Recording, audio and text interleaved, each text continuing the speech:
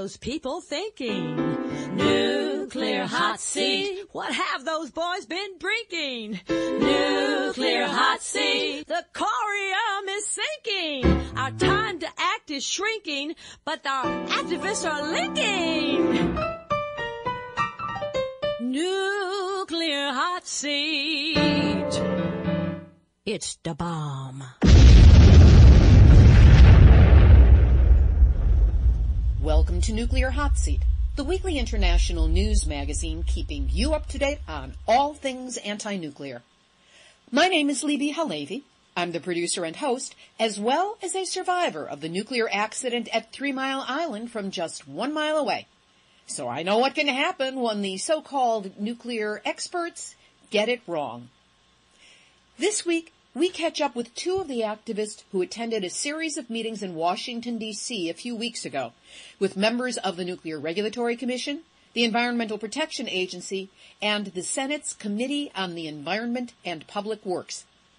Dr. Marvin Resnikoff, Senior Associate at Radioactive Waste Management Associates, talks about what the NRC does not know about high burn-up fuel, and it's enough to burn any of us up. Then Diane DeRigo of Nuclear Information and Resource Service, NIRS, reports on the EPA meeting on the lack of radiation monitoring on the West Coast in the days, weeks, months, and years after Fukushima. Plus, we're going to have Numbnuts of the Week and the Radcast Radiation Weather Report. All of these coming up in just a few moments. Today is Tuesday, January 28, 2014, and here is the week's anti-nuclear news. Breaking news today that the planned sentencing hearing in federal court in Knoxville, Tennessee, for 3 peaceful nuclear disarmament activists, including 84-year-old Buddhist nun Sister Megan Rice, was delayed until February 18 after a winter storm forced early closure of the courthouse. Mother Nature is not siding with the courts on this one. The defendants have remained in federal custody since their May 2013 conviction on charges of sabotage and criminal damage at the Y-12 nuclear weapons plant in Oak Ridge, Tennessee. To recap their heinous crime, on July 28th of 2012, the 3 veteran activists hiked over a ridge and cut through 4 fences to reach the United States' new storehouse for bomb-grade, highly enriched uranium, this at the Y-12 nuclear weapons complex. There, their crime consisted of stringing crime scene tape between 2 pillars, pouring blood on the walls, lighting candles, and hanging 2 banners reading "Transform Now Plowshares" and "Swords into plowshares, spears into pruning hooks, Isaiah." When the first security officer arrived on the scene, the trio broke bread to share as a peace offering. Now these 3 are back in jail and will remain there until February 18th when they are sentenced. There is a petition asking the judge for leniency in this case, and we will provide a link at nuclearhotseat.com/blog under episode 136.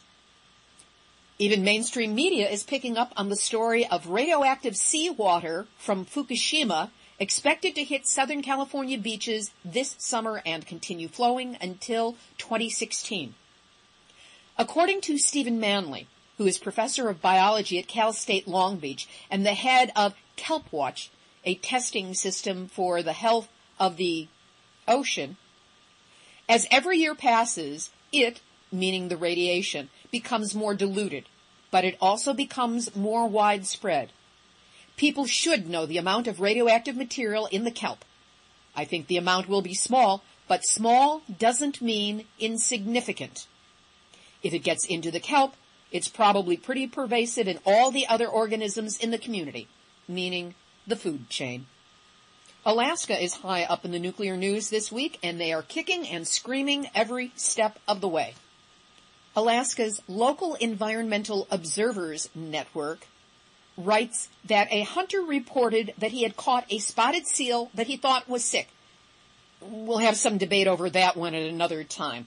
But the important thing is that he gutted the animal and found that there was white pus or a goo-like substance along the muscle tissue. everywhere. The very small bit of the fat was chewed on and nothing else. He said, "We have crows. They are known to eat just about anything, even silicone off the roof. This animal is not being touched." At the Alaska Marine Science Symposium, held January 20th through 24th, it was reported that ice seals, the ringed, bearded, and spotted seals, and Pacific walrus are being found to have unusual, if not unprecedented, illnesses. Incidental gross findings among these three species included lesions of the reproductive system, including uterine and penile melanosis. Sounds like cancer of the private parts. The endocrine system showed thyroid cysts and adrenal nodules. There were problems with cysts in the musculoskeletal system. The digestive system had pancreatitis, jaundice, and other illnesses I cannot even pronounce. Meanwhile, the Alaska Department of Environmental Conservation is not actively testing fish for radiation, according to Commissioner Larry Hartig, who told the Canadian Senate the state is relying on data and analyses from other coastal states, British Columbia, and federal agencies. Hartig said in an interview that the department tests fish regularly, just not for radiation. He said it would be too expensive for the state to undertake a testing program that would be statistically valid, his phrase, and he's concerned that people are being misinformed. Yes, they are being misinformed by idiots like you who withhold information. In true numbnuts fashion, Commissioner Hartig said, "You get more radiation risk from eating a banana." Ah, the old banana canard. Which is countered by Stephen Starr, director of the Clinical Laboratory Science Program at the University of Missouri, who states unequivocally, cesium-137, which is the predominant radionuclide that we have found from Fukushima, cesium-137 emits 10 million times more radiation per unit volume than does the potassium-40 found in a banana. So Alaska, go slip on a banana peel, but you need to do the testing. I used to think I wanted to travel or even live in Alaska, but I don't think that's the case anymore. Dr. Ken Buessler of the Woods Hole Oceanographic Institution says the U.S. government has failed the public by not testing the Pacific for radiation and labels this act historical weirdness. He said, "When we went to offer our service, to go out and help out, we didn't have an agency in this country that really had an interest.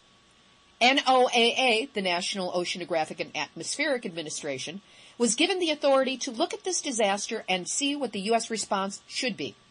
Their reaction was to continue this modeling effort, not on-the-ground field efforts. They said, 'We don't measure radionuclides.' Then they'd point to the Department of Energy. But the DOE tends only to focus their resources and expertise on land and groundwater, not the general spread of radionuclides in the marine environment." Buessler went on to point out, "Here we have in our country many reactors on oceans and don't even have an authority or body that has a mission that includes the fate of those radionuclides in the ocean. I think that's a failure that we still haven't solved." Here's a story that relates directly to our interview today. When the radiation plume from Fukushima was supposed to hit North America, there were no functioning RadNet monitors instituted by the EPA on the Central Coast. Daniel Hirsch of the Committee to Bridge the Gap said the EPA was going to deploy portable monitors. But according to an email that Hirsch obtained with a Freedom of Information Act request, quote, "EPA HQ headquarters has decided at this time to not deploy the deployable RadNet monitors to California, Oregon, or Washington," end quote. So at the height of the emergency, the Central Coast, the very spot where the radioactive plume was supposed to hit, the EPA had no working monitors for air quality in Monterey, Santa Cruz, San Luis Obispo, or Santa Barbara counties. Hirsch said, "We do know from a monitor in Bakersfield, before it broke in mid-March, that radioactive air quality was spiking. And who was in charge of the RadNet monitor system during that time? Why, Gina McCarthy, who just happens to be the current head of the EPA. Thanks, Gina. Whose side are you on anyway? Well, there are lots of candidates this week, but there's room for only one. Nuclear hot seat, nuclear hot seat, nuclear hot seat, nuts of the week. The National Cancer Institute is set to begin what could be a years-long study of the health effects of the 1945 Trinity Site atomic test on New Mexico residents. That's right, they're doing this nearly 70 years after the first detonation that ushered in the atomic age. So in other words, an infant born on the day that Trinity exploded would be 5 years into full Social Security benefits if they're still alive. Our government doesn't want to know the truth. They can't handle the truth. But J. Robert Oppenheimer knew what he was saying when on Trinity Day, watching the blast, he said, "Now I am become death, the destroyer of worlds." According to Tina Cordova, a cancer survivor who grew up in Tularosa and is now leader of the Tularosa Basin Downwinders Consortium, this has been a long time coming. We were unwilling, unknowing, and uncompensated participants in the world's largest science experiment. And Tina, only now, when it's too late to help the majority of people who are harmed by this, is the government stepping in to find out, gee, I wonder what happened. Do we have to wait another 35 years for them to look into what happened at 3 Mile Island? Of, by, and for the people, my ass. Nuclear hot seat, nuts of the week. 2 quick pieces of good news from the states before we move on. In January, James Merritt, a Republican senator from Indiana, drafted a new bill designed to promote construction of nuclear energy projects in Indiana, a state without any operating commercial nuclear facilities. Well, it's going to stay that way. Last Tuesday, Senator Merritt withdrew Senate Bill 302 and announced the bill would not be considered currently, largely because no utility showed interest in starting a new nuclear project in Indiana. It looks like knowledgeable investors and lenders have always been more intimidated by the financial risks of cancellation and cost overruns of nuclear than motivated by the potential limited gains. And America's last active uranium mill near Blanding in San Juan County, Utah, announced plans to shut down for at least a year, beginning in August of 2014. Energy Fuels Resources, the owner of the mill, announced it will also be idling its controversial uranium mines near the Grand Canyon. Woohoo! Congratulations to Wind Euler and all the activists who worked on that in the Southwest. Over to Japan, where the gloves are coming off in the Tokyo gubernatorial election. Former Prime Minister Morihiro Hosokawa, who is running for that post on an anti-nuclear platform, said, "The myth that nuclear power is clean and safe has collapsed. Restarting nuclear reactors while we still have no place to dispose nuclear waste is a criminal act towards future generations. The severity of risks associated with nuclear power is high.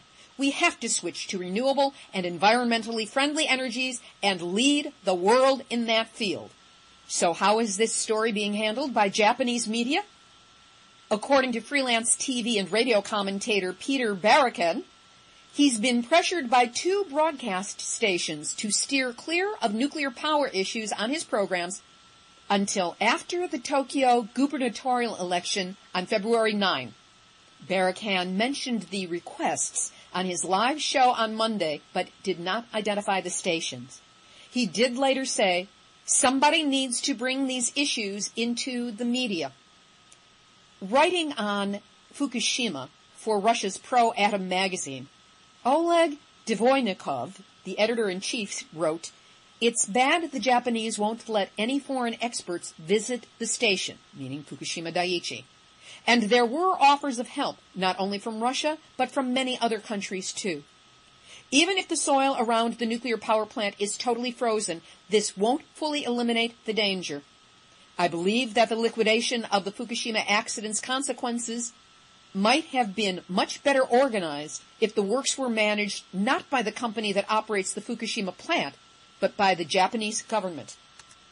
And when it comes to nuclear accidents, who would know better than the Russians?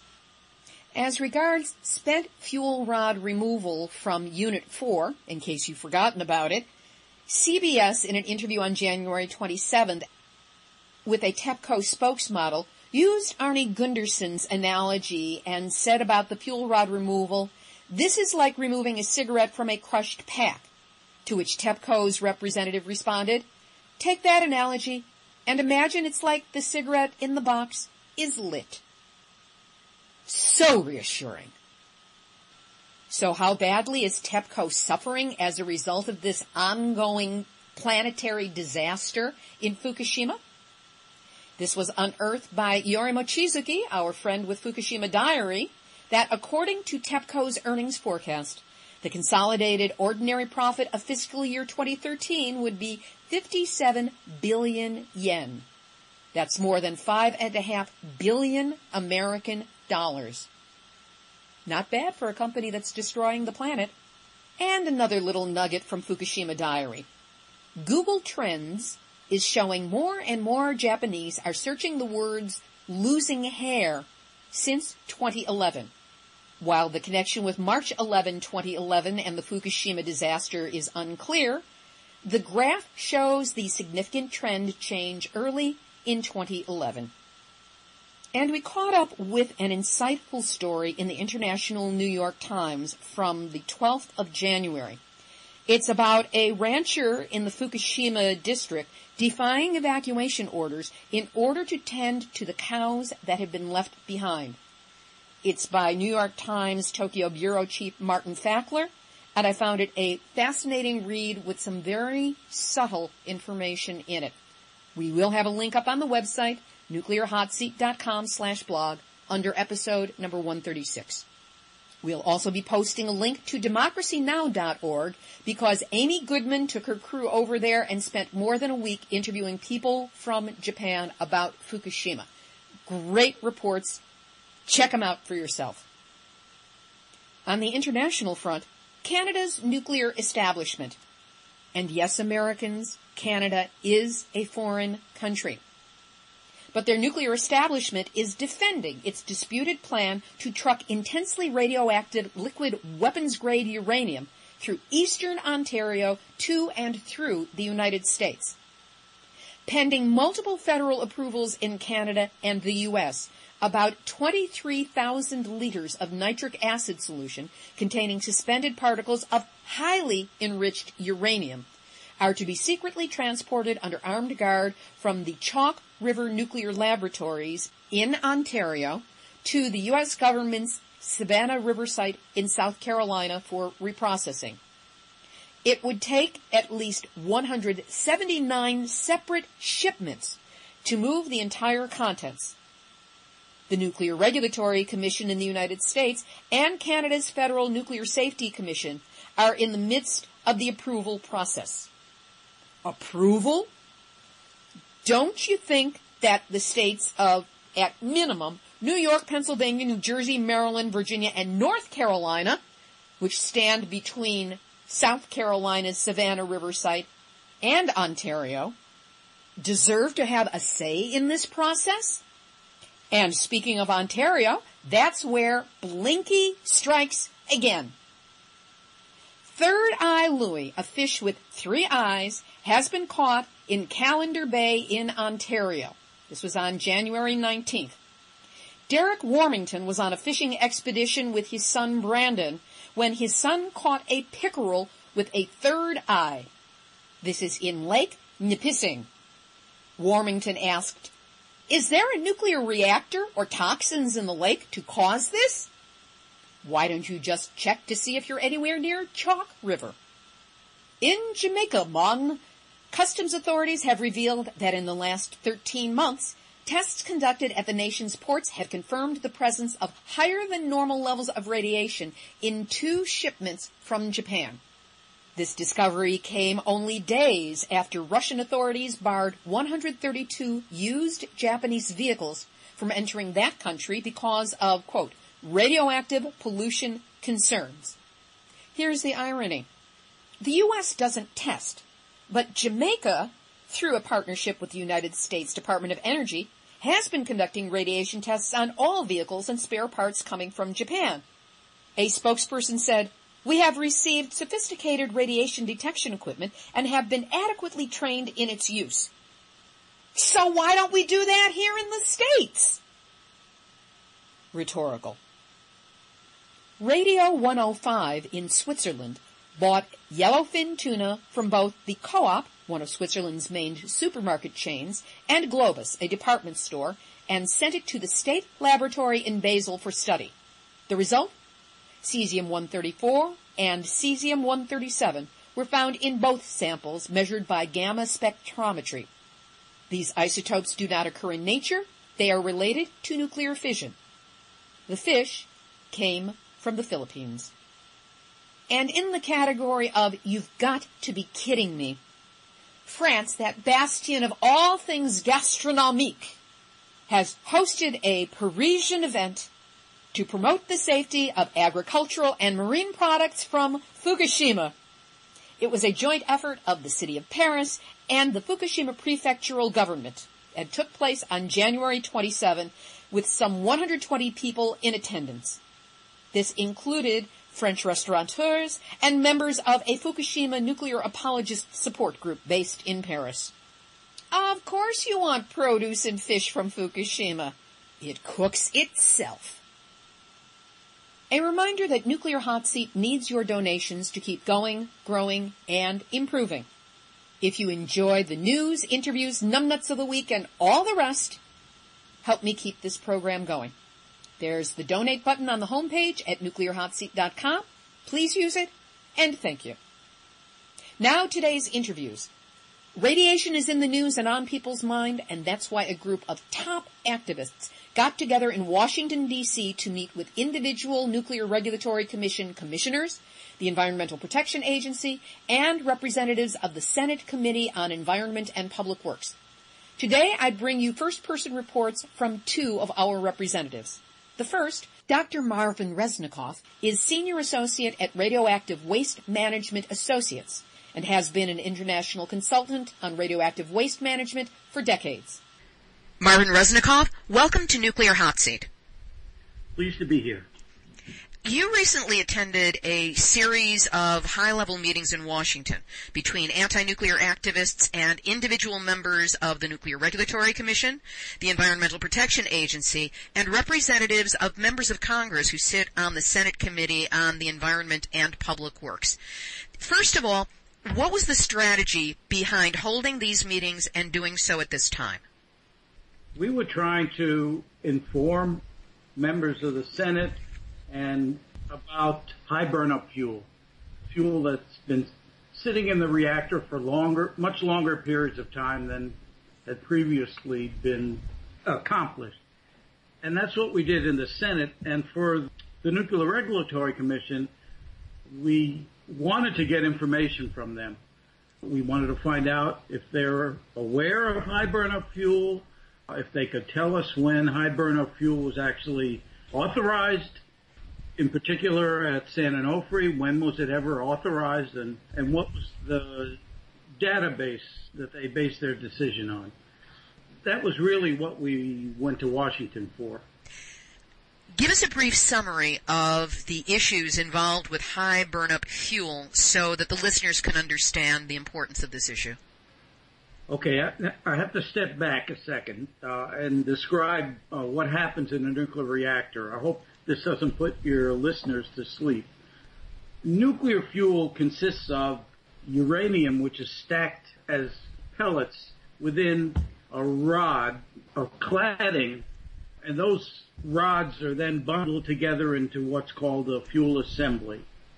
And those rods sit in a reactor. Previously, they would sit in a reactor for 4.5 years. Each 1.5 years, they would take out a third of the reactor core. But more recently, what's been happening is they've been allowing the fuel to sit in the reactor for 6 years, 2 years at a time.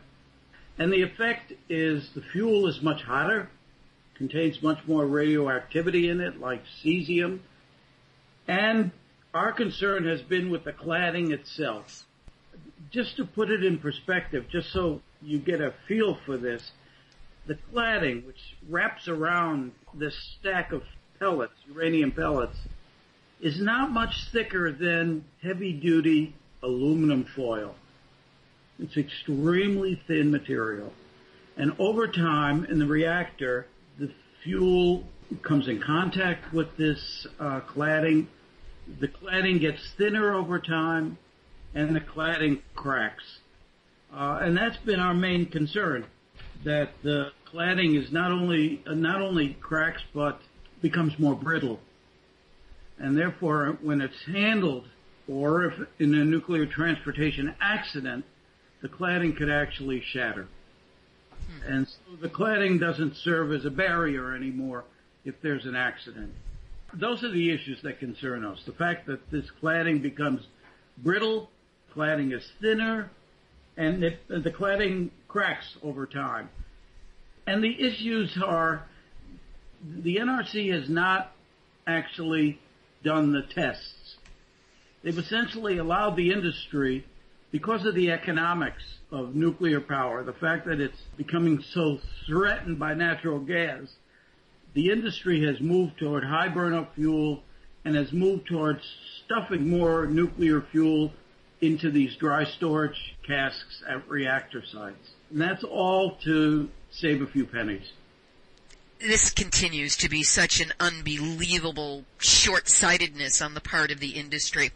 So let's get back to these meetings. I take it that high burn-up fuel has not been part of the general discussion with the NRC and activists until relatively recently. That's exactly right. Essentially, the Nuclear Regulatory Commission has just allowed the industry to proceed based on studies not for high burn-up fuel, but for low burn-up fuel. And that's our concern. The Nuclear Regulatory Commission oversight hasn't really looked at what happens in with high burn-up fuel. And they're only now catching up on that. One of the meetings, the NRC said, well, we're doing studies now at Oak Ridge, and we should have the results next week. And we said, but you're continuing to allow the industry to use high burn-up fuel without it actually doing the safety studies in advance. Your first meeting at the NRC was with the technical staff. How did that go? That was extremely contentious. I was surprised. I thought we were just going to have an informal give and take, but the person that we wanted to talk to brought in 5 other technical people, brought in a lawyer, brought in a PR person. I was extremely surprised. I thought we were just going to have an informal meeting. Maybe for the NRC that is an informal meeting. In any case, the meeting was extremely contentious.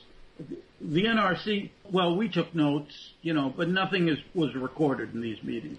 None of these meetings actually were recorded. I talked about transportation, and the NRC staff says, well, we don't care if there's no cladding. We don't care if it's just rubble inside these canisters. Those are their words. This was said by somebody in a position of authority at the NRC, or at least some responsibility for this material? Well, one of the more knowledgeable people, a fellow named Bob Einziger, who's really one of the more knowledgeable people about spent fuel cladding. He's a material scientist. And he doesn't care. He said it's not a safety concern. And I said, well, yes, it is. If there's an accident, then material can more easily get out of the container. The transportation specialist jumped in and said, well, what kind of accident are you talking about? And I then would describe an accident, a train sill hitting a side of a casket at a train crossing. And they said, well, if we have that kind of accident, we don't care what kind of cladding it is. It would all break up. Oh, that's so reassuring. Did they express any kind of concern or taking seriously or anything that wasn't contentious towards the points that you and the others were trying to make? Well, they said that they have studies that are coming out. Oak Ridge is doing some studies about spent fuel cladding, and that should be ready in a week or two. I mean, that was their response to it. Did you feel that there was any progress made at all in terms of their awareness, or was this perhaps just the agency saying, go pat them on the heads and say they're their children, we'll listen to you, and then ignore you? No. There was no patting on the head children. They were extremely defensive. Look, I've been working on radioactive waste transportation issues since 1975. It's not like I was, born yesterday on this issue, and I'm a physicist. I started work on this in 75 for Attorney General Lefkowitz in New York State when they were actually flying liquid plutonium out of Kennedy Airport in containers that could only withstand a 30-foot drop. Planes fly higher than 30 feet, but the NRC was resistant to that until finally Congress said, you design black boxes for airplanes that survive crashes. You can design a plutonium container that could withstand air crashes. And then the NRC did that. But it's not easy for outsiders outside the NRC to actually tell the NRC what to do. After this tech staff meeting took place with its less than optimum results, what meetings followed with the NRC? Well, then we had a meeting with Chairman McFarland, a 1-hour meeting, and then we had a half-hour meeting with one of the commissioners, Apostolakis. And I would say those meetings were much more, positive. In what way positive? The chair listened to us, took notes, though she's only 1 out of 5 votes on, the commission. She's in favor of storage. She's in favor of removing fuel from reactor pools and putting it into dry storage. But she's only 1 vote out of 5. Her PhD thesis was on dry storage. So she's much more knowledgeable on these issues. But we'll see how it goes. My general feeling is it's not the NRC that you're actually going to convince. You have to convince the Senate. They'll then tell the NRC what to do, the nuclear oversight committees. And then we did have some meetings with staff for these various committees that oversee the NRC. Let's take a step back for a second. Was there any significant difference in the meeting that you had with Apostolakis? No, actually, he was gentlemanly. Is that proper? In other words, you were being managed and handled. He listened to us. Frankly, I'm not sure how up he was on high burn-up fuel. The chair was much more up on this issue, and she had a staff person who was extremely knowledgeable as well in the room. Can you think of anything that we can add to this that would be helpful just in terms of summarizing what happened in D.C., whether you think it was useful, and how we might be able to build upon it? I think it's useful to maintain contact with the NRC, yes. There needs to be continual follow-up with the NRC to show them that people are watching. They're going to come out with various studies, and then we're going to take a look at them. Well, when you find inconsistencies or things to comment upon, we would welcome you back on Nuclear Hot Seat to share that information with us as well. Be happy to. Well, then we went to meetings with Senate staff, and this is Senate staff that oversees the Nuclear Regulatory Commission. And I look at those meetings as a little more useful. You were meeting with representatives from the offices of Senators Boxer, Markey, Wyden, and Sanders. Is that correct? That's correct. So how were they more useful meetings in your estimation? Even though you think, and I think, the Congress does nothing, they actually are quite busy. The staff are anyway. They are pulled in any number of directions. So it was good to focus their attention on this issue. Some of these staff have been around for a long time, and they were extremely helpful telling us how to get through the thicket, this legislative thicket. For instance, We want to know how much high burnup fuel there is at all the reactors around the country. Just that simple question. We were surprised when we asked Chair McFarland for that information. She says, we don't have it. We said, this is so easy. Each reactor site, they have a book that says this fuel assembly sits in this slot in the fuel pool. They know exactly where all the fuel is. One can only hope. Well, they have to in order to know how much fuel to put into a cask. They can't overheat the cask. They're limited to the total heat that they can put into a container. So they have to know this. And the inspectors have to know this. And so they only need to ask. We were surprised that they don't have this information. Actually, the Department of Energy right now is gathering this information. The last time they actually got this information was the year 2003. So it's been 11 years. They could hire a temp or a virtual assistant and just put them on making the calls and the email and asking for reports and get all that information at least in process in a very short period of time. So this lapse seems to be that they weren't even looking or they weren't even aware of the need for this statistic. Yeah, that's all true. And it's, I think, necessary for Congress to focus them on this issue. And the staff said that they definitely would look into that. The staff asked that we draft some letters that they can look at and revise and send to the Department of Energy and the NRC. So that'll be very helpful. At least we'll find out how much high burnup fuel there is at reactor sites. And our understanding is all reactors right now are spitting out high burnup fuel. All reactors in the country. So I have one last question for you. If the listeners of Nuclear Hot Seat were to follow up on these meetings and add to the effectiveness so that they aren't just a single blip that happened, but part of an ongoing build of awareness and effectiveness for our perspective, what do you suggest that we could do? The first thing is at each reactor site, they should write their senator and ask them how much high burnup fuel there is at their reactor. I think it would be very positive if a lot of letters came into Congress and the Senate, that is, asking this question, because that would focus the Senate on the issue. I think that's a very doable strategy to take. And I'll have information for that up on the website, nuclearhotseat.com/blog under episode number 136. Any last words?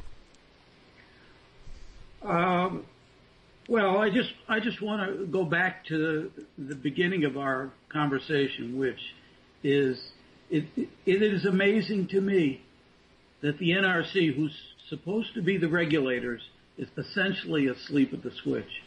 They should have been on top of this issue. They should have been examining the safety aspects of this issue before they approved using high burnup fuel in reactors, not after. Marvin, I want to thank you for the work you've been doing for all these years while so many of us weren't even looking in the direction of nuclear. What have you been doing if you've not been looking at this? Living a life with blinders on that only came off at Fukushima. Like so many others, but, better late than never. Yeah. Dr. Marvin Resnikoff. Here with her take on the meeting with the Environmental Protection Agency is Diane DeRigo, Radioactive Waste Project Director for the Nuclear Information and Resource Service, NIRS. Diane DeRigo, thank you so much for being on Nuclear Hot Seat. Thank you for inviting me. You attended the meeting with the Environmental Protection Agency that took place between activists and the agency in the recent past. Tell us what your goal was in attending this meeting and what you wanted to put forth. The Environmental Protection Agency has responsibility for protecting the public from ionizing radiation overall. The Nuclear Regulatory Commission licenses nuclear facilities, nuclear power reactors, radiation facilities, and even doctors' offices with X-ray machines and so forth. But when it comes to off-site from where the Nuclear Regulatory Commission licensees are, it's the U.S. Environmental Protection Agency that is supposed to protect the public. So when Fukushima happened, and we knew that radioactivity was coming across in the jet stream and eventually in the water supply, it's the EPA that's supposed to be notifying and protecting the public. They're also supposed to be notifying and protecting us from the routine releases that come from nuclear facilities. And all nuclear facilities routinely give off radioactivity. They cannot function in a clean and zero-release fashion. They just can't. And that's why the agencies make regulations to legalize the contamination that comes from nuclear power fuel chain. So the meeting that we had with the Environmental Protection Agency had several goals. One was to find out the latest update on some of the weakening on radiation protection that EPA has been doing and to see how bad that's going to be. And then the other was to call for better monitoring, better notification of the public, specifically real-time online monitoring reporting, so that we could have knowledge like we have of what the temperature is, what the pollen count is, what the air quality is, that we would know the amount of radioactivity that is in the air and in the environment. This was one of the things that we called for, and of course it's much more than they were ready to agree with.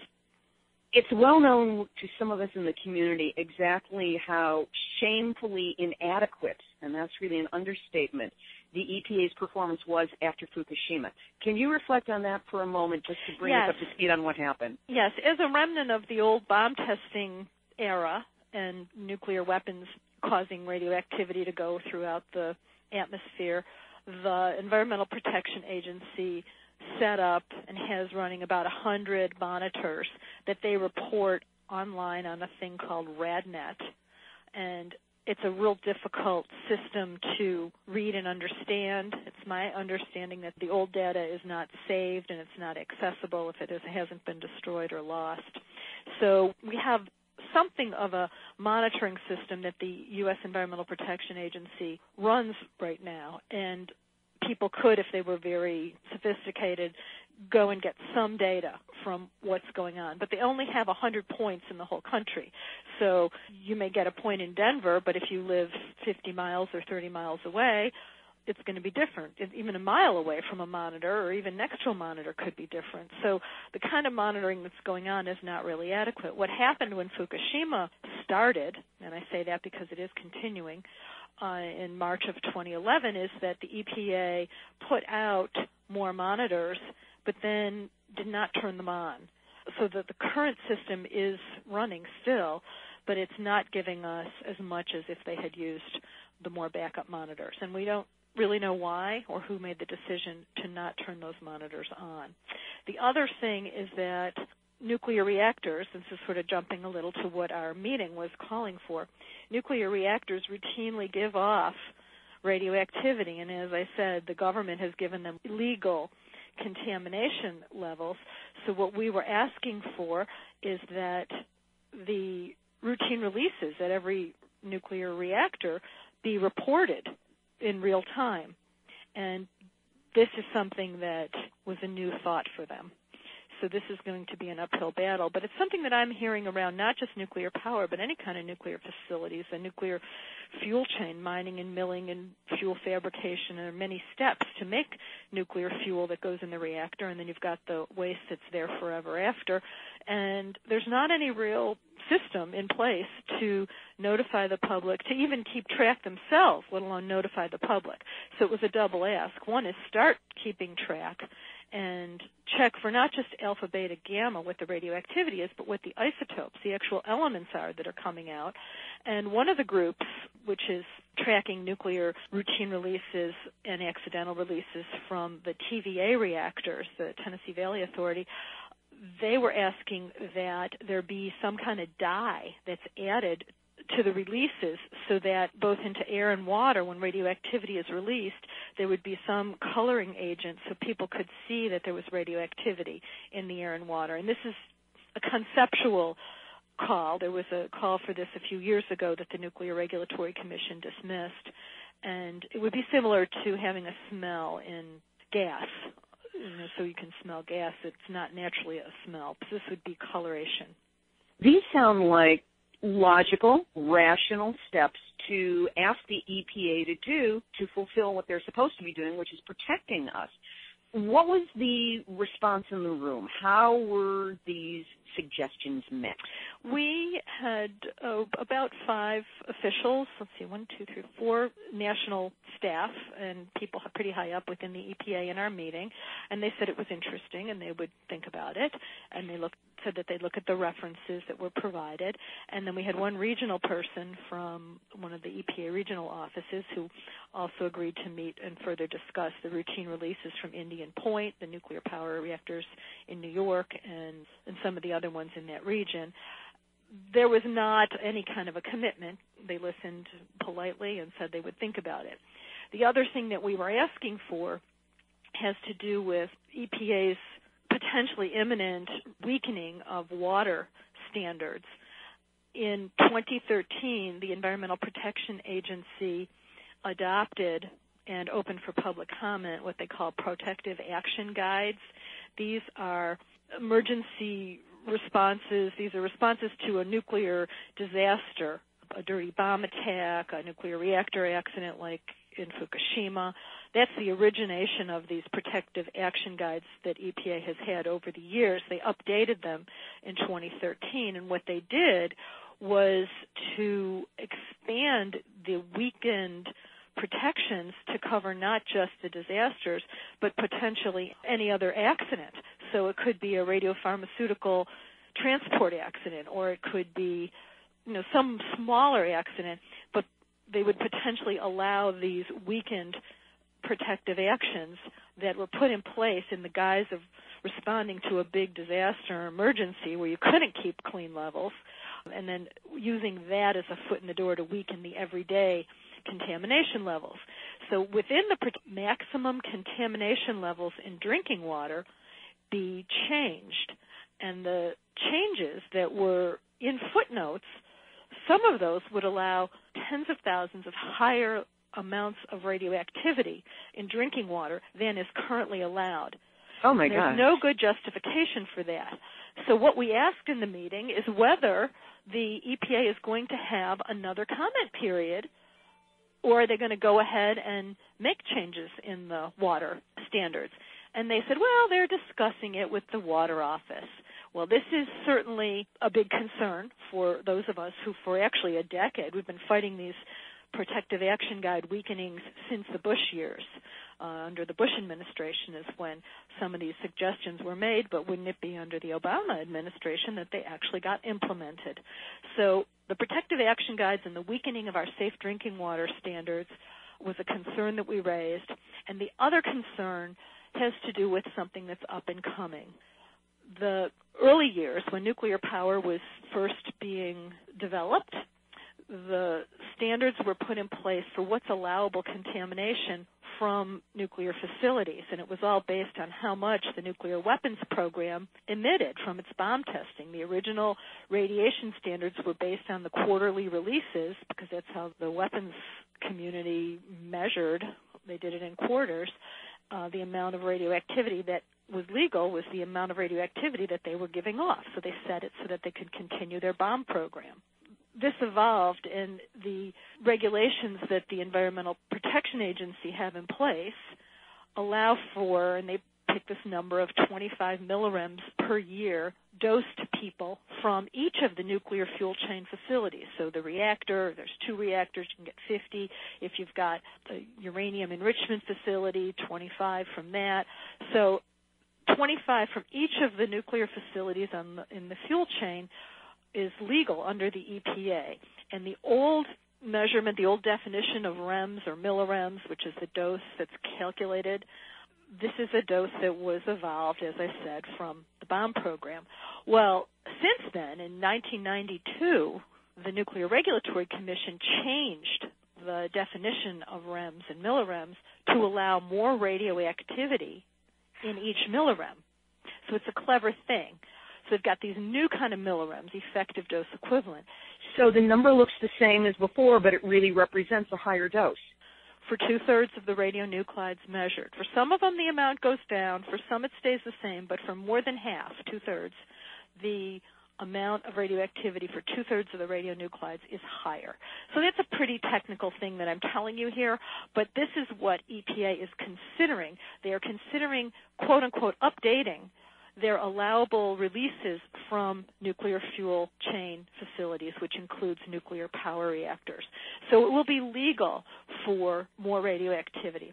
Now, when we asked about this at the EPA meeting, we were told that within the next month or two, we're talking now in January of 2014, so probably in the next couple of months, the Environmental Protection Agency will put out a comment period on their radiation protection from nuclear facilities, 40 CFR 190, and they will, in this advance notice of proposed rulemaking, give a whole series of options for how to change it and update it. So we'll look at what they're proposing, and we'll put together suggestions and encourage people to comment to the EPA on increasing protections, not reducing protections. But the battle's going to be uphill on that. We will cover that in a future nuclear hot seat. But getting back to the meeting, was there any comment made or was the issue raised about the current citizen monitoring programs that are out where people are actively buying radiation monitors, coordinating with each other, and trying to get some sense of radiation on their own because they can't get it from the EPA?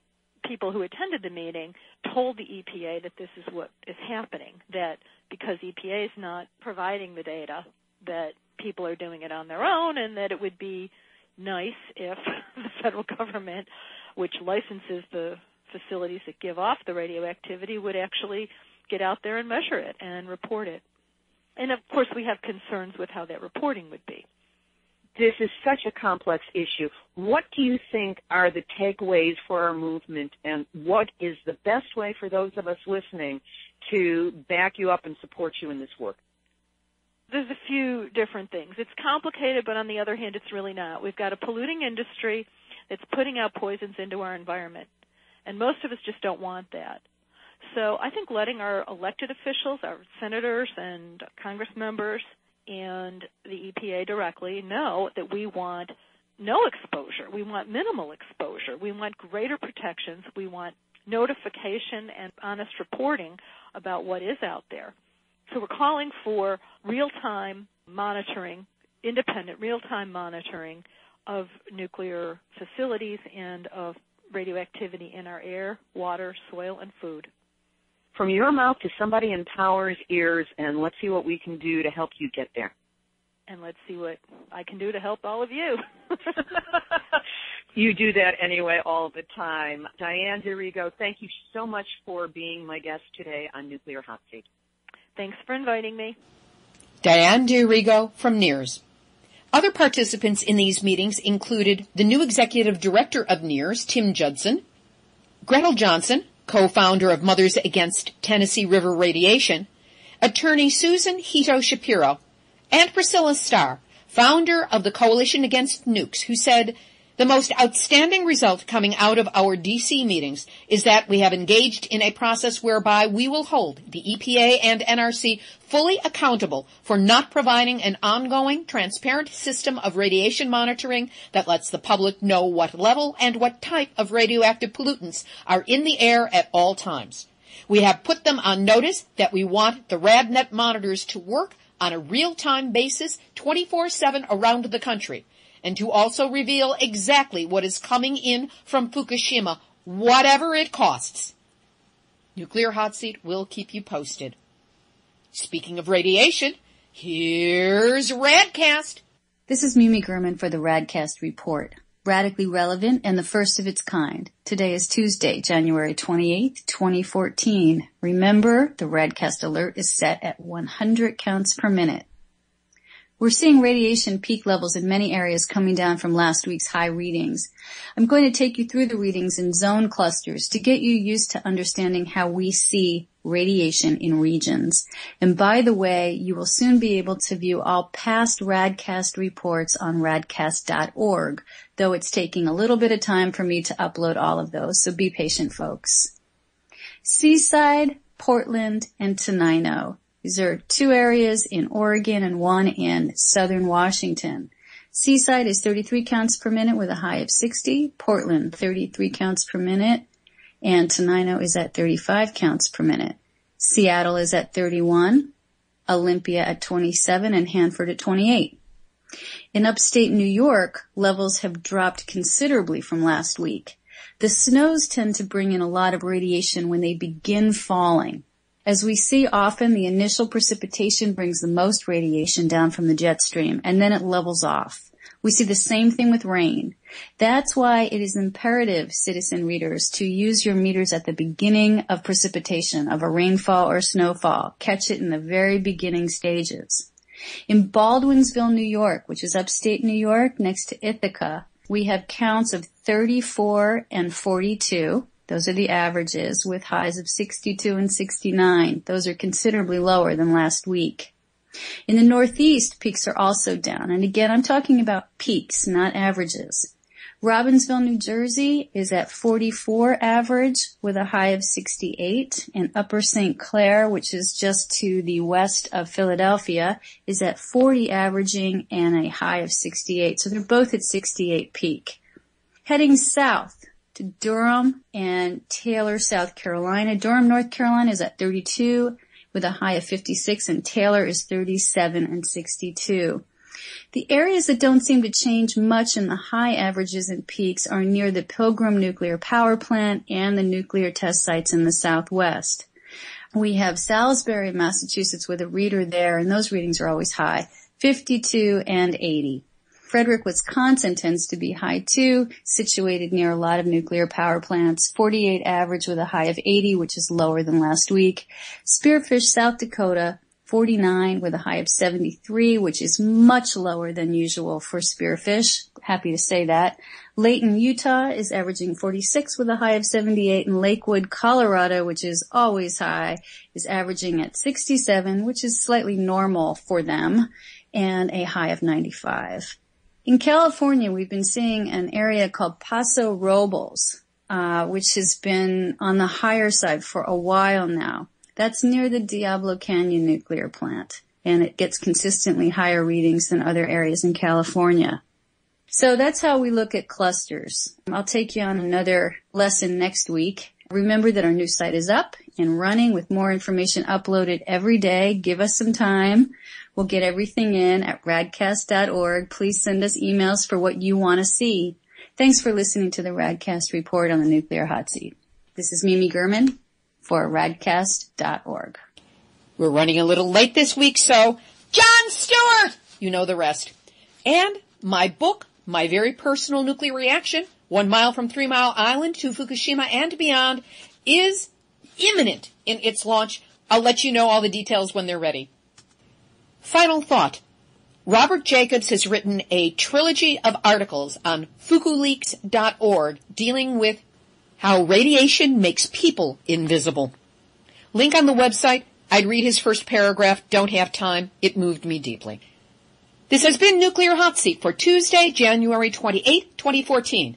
Material for this week's program has been researched and compiled from ENEnews.com, New York, NucResistor.org, Orange County Register, KPCC, Alaska Marine Science Symposium, Local Environmental Observer Network, Juneau Empire, Fairbanks Daily News Miner, KION-TV, MIT Center for International Studies, Santa Fe, NewMexican.com, Informable.com and Lucas Hickson, UPR.org, Kyoto News, Wall Street Journal, Bloomberg, Japan Times, Pro Atom Magazine in Russia, CBS, Iori Mochizuki and Fukushima Diary, Amy Goodman and Democracy Now!, Ottawa Citizen, BayToday.ca, MarePrevue.blogspot.com, JamaicaGleaner.com, NHK, TEPCO, World Nuclear News, and the Nuclear Hot Seat Facebook community. Gratitude to Scott Portsline of TMI Alert, who's continuing to assist me in getting this sound on this show right.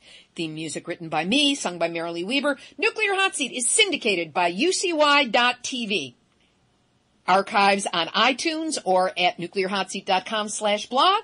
Comment all you like as long as you're civil. Nuclear Hot Seat is the activist voice on nuclear issues. So if you have a story lead, a hot tip, or a suggestion of someone to interview, send an email to info@nuclearhotseat.com. Copyright 2014, Libbe, HaLevy, and Heartistry Communications. All rights reserved, but fair use. Just give credit, guys. This is Libbe, HaLevy of Heartistry Communications, the heart of the